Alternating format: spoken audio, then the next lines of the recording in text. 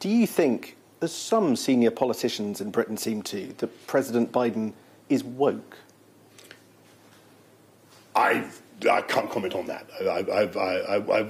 But what I know is that he's a fervent believer in the transatlantic alliance, and that's a great thing, and a believer in a lot of the things that we want to achieve together. And insofar as nothing wrong being woke, but what I can tell you is that I think that it's very, very important for everybody to, and certainly I will put myself in the category of people who believe that it's important to stick up for your history, your traditions, and your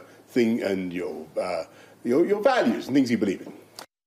So Boris Johnson not quite able to resist talking about culture war issues, even in the context of Joe Biden, with whom he's got to build a strong relationship. Culture war issues still dominating politics on both sides of the Atlantic.